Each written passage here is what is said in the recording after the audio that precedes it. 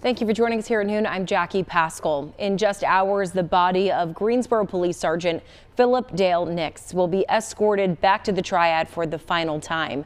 We have live team coverage as the community begins to say goodbye to that fallen officer. Marie DeBone, you see there outside of GPD headquarters. We begin, though, with Joshua Davis on Gate City Boulevard with more on the procession that is getting underway soon. Joshua.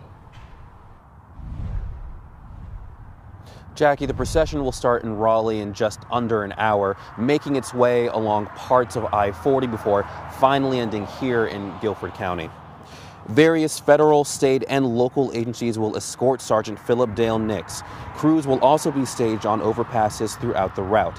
It reflects the outpouring of support we've seen from law enforcement agencies across the Triad and state for Greensboro Police and his family.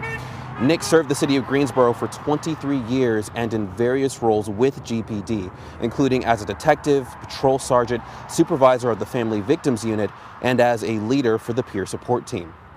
In the aftermath of his passing on Saturday, the community has come together to mourn and to show support. For that, we go to reporter Marie DeBone, who is live outside police headquarters. Maria?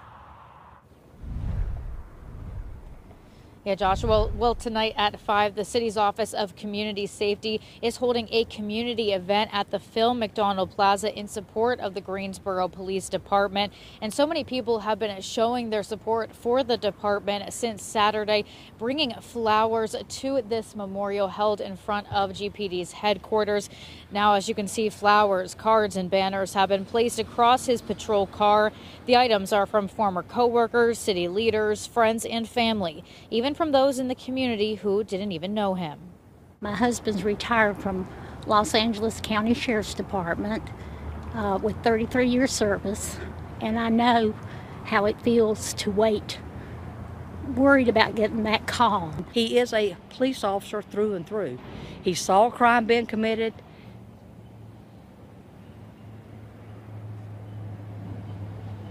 And the memorial isn't the only tribute for Sergeant Nix. A fundraiser has also been set up by the Greensboro Police Officers Association. 100% of the proceeds will go to Nix's family. And so far, the fundraiser has raised more than $52,000. And you can find a link to that fundraiser with more information right now on our website. For now, live in Greensboro, Maria DeBone, WXII 12 News. Maria, Joshua both reporting live in Greensboro this afternoon. Thank you for those reports. The three suspects